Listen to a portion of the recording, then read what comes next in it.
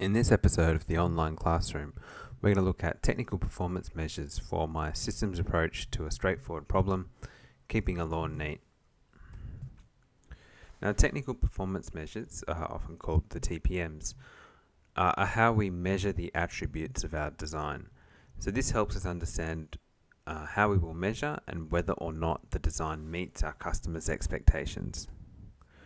From the last online classroom, we had the ranks from the pairwise analysis, and that showed that cuts grass was the most important and that reliable and durable came in 4th and 5th. So we're going to use these top 5 to develop into design attributes. So it turns out that 3 of the customer requirements we've already translated into design requirements and attributes in the customer requirements online classroom. So I've just translated what we had in that video. So that leaves the last 2, easy to use and durable, and here I've called easy to use as being minimal setup time, so that's the time it takes to get started perhaps, and the minimal number of setup steps, so you want to reduce that so that you don't have to go through a whole long procedure to start using the lawnmower. It should also be handled easily, so you don't want something that's too heavy or too difficult to move around the garden. And at number 5, durable, we want to minimize incidental damage, so we don't want it to crack if we run into something, and we also want to use high quality of parts to increase durability. So this gives us a complete table of the design attributes for the 5 most important customer requirements.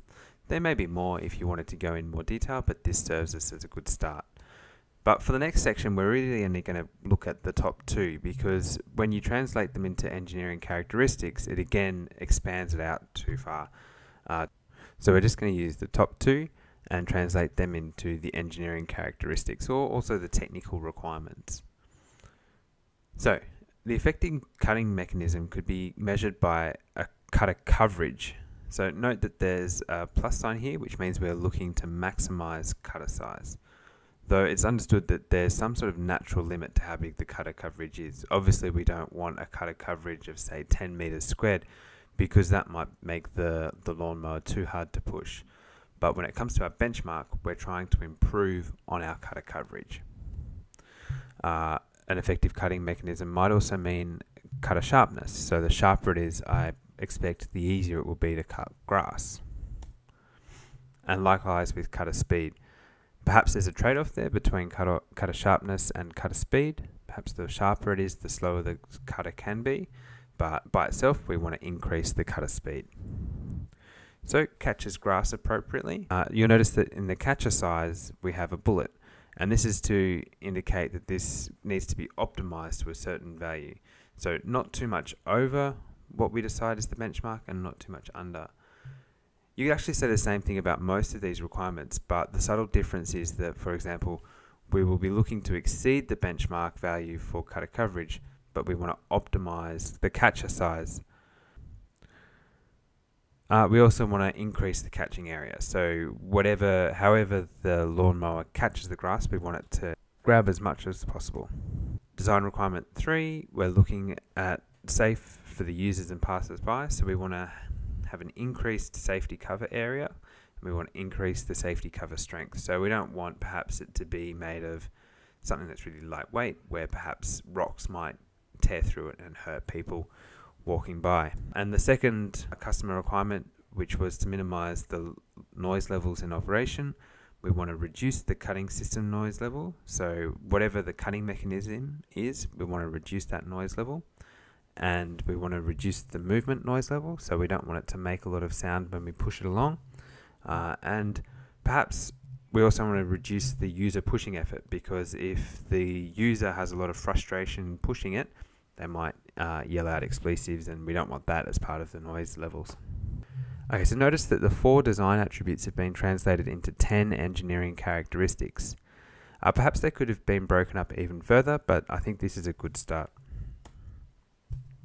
So then we go through and define a metric, which is the unit, and a TPM, which is the measurement.